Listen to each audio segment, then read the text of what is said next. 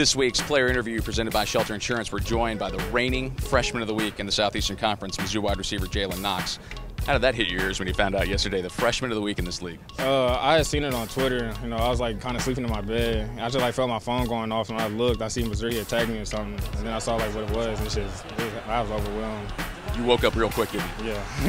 Wow, that's wide open. Jalen Knox on the pass from Drew Lock.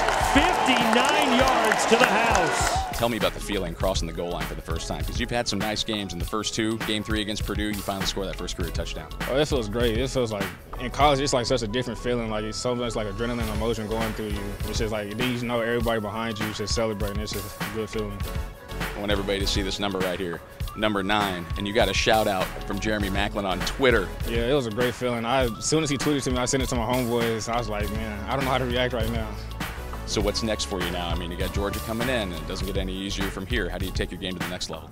I just keep working on everything, like the small things in my game, whether it's like my route running, it's just more stuff in the weight room, getting bigger. Jalen Knox off to a great start, and not stopping there. Our player interview presented by Shelter Insurance. For your auto, home, and life, we're your shield, we're your shelter.